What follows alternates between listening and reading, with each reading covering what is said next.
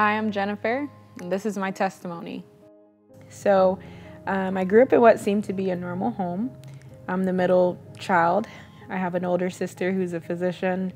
Her husband's a physician. I'm a physician. And my little sister works in the big city for an advertising company in the HBO department.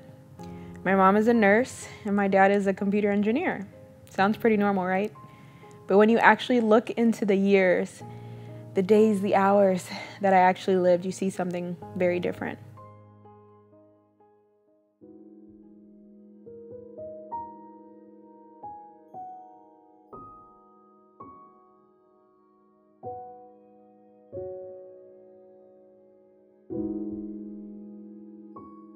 So now that I'm an adult, I understand and see that as a child, I lived in fear.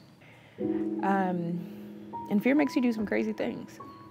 I remember as a kid, I watched The Exorcist, and as to why, that's a good question, I don't know. But I watched the movie, and I remember one of my sisters came stampeding down the steps, as we always did, just acting crazy.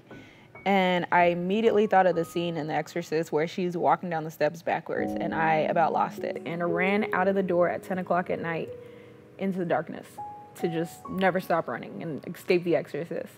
And if you think about it, which one's safer? A little kid running outside in the dark at night or being safe in a home?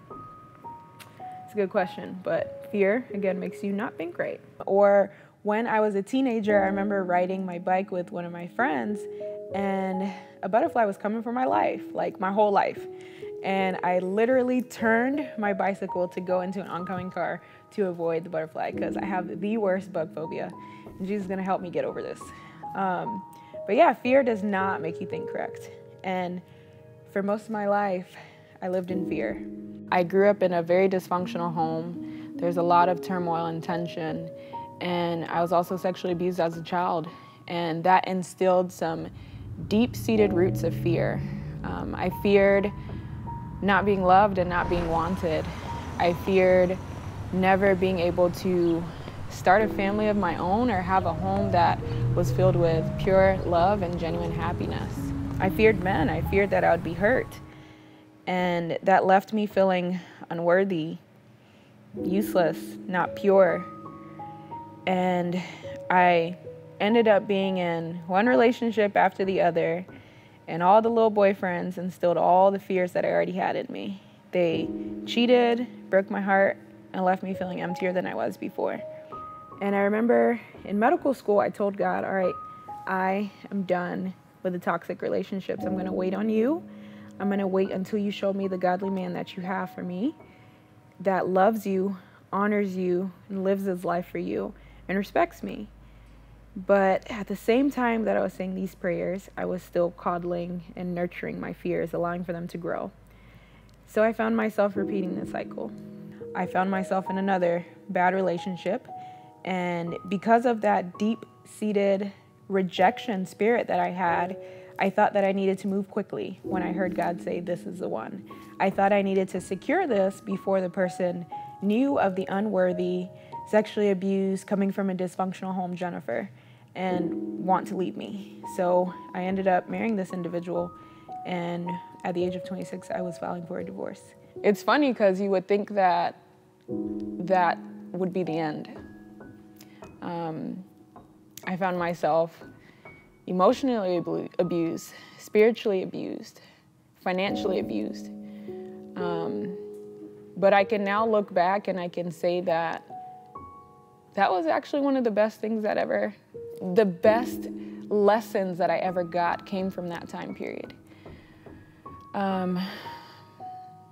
It forced me to sit down with God and truly let him love me. Truly give him my fears, my shame, my guilt, all the things that I experienced during that very rough season. And I can now say that this verse is so true for my life. What the devil used as evil, God turned it around for my good. And, you know, someone can look at this and say, oh man, like, that's the end for her. There's no hope, there's no turning back. But I would say at the point where I hit rock bottom, I found God, the unshakable rock at the bottom. I learned to know the love of the Father. Because during those tough moments of shame, guilt, and really having to confront my fears, those fears that developed as a child, God showed himself true. He showed me that when I hit rock bottom, I will forever land on him, the unshakable rock.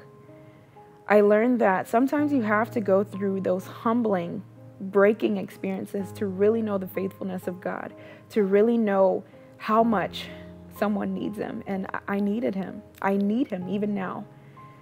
Because at that time I was prideful. I was saved at 15. I thought I needed the Lord. I was writing blogs about Jesus and how he saves, and I was leading Bible study, and I thought I had God figured out, and I didn't. And I remember there was one specific moment that forever touches me. When I was traveling to work on things for the divorce case, I remember on that day everything was going wrong, like everything. I had a headache, I was so hungry, I hadn't eaten all day, I didn't get the results that I wanted from the court system, and I missed my flight, which was potentially going to get me in trouble with my work if I wasn't able to make it back on time. And I had it, like that point, I hit rock bottom again. I was just crying all in the airport. I didn't care who saw me. Could have been, President Obama, whoever. I would have just been still acting a mess. I was leaning over the escalator, crying my eyes out, not worried about who was coming down the escalator next to me. And something told me, why don't you call one of your friends? So I called one of my sweet sisters in Christ, and I was just telling her about my day. And she already knew the things that I was going through, and I was just bawling my eyes out. And I remember telling God, Lord, I'm so sorry for this bad attitude that I have. I'm so sorry for complaining, but please, please heal my broken heart and take this pain away. And I remember in that moment, there was a wave of peace that instantaneously came over me. And experiencing the Holy Spirit in such a tangible, instantaneous way was amazing. It was amazing. And I can say God is good. Sometimes we have to go through those humbling experiences, those experiences that knock you off your feet, in order for you to know how badly you need the Father. I had to experience that. And I can say that God is so good, so good. I didn't have to think about my shame anymore, my regrets, my guilt.